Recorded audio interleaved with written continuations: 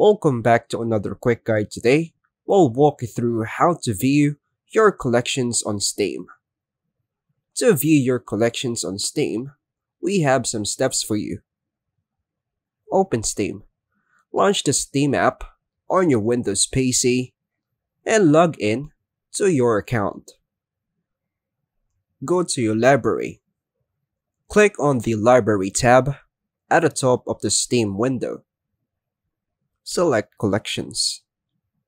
And the left sidebar, find and click your collections under the Library section.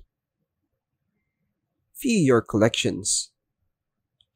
Browse through your custom game collections and click on any collection to see the included games. Now, you can organize and manage your Steam library easily. And that's all for now, folks. Thanks for watching.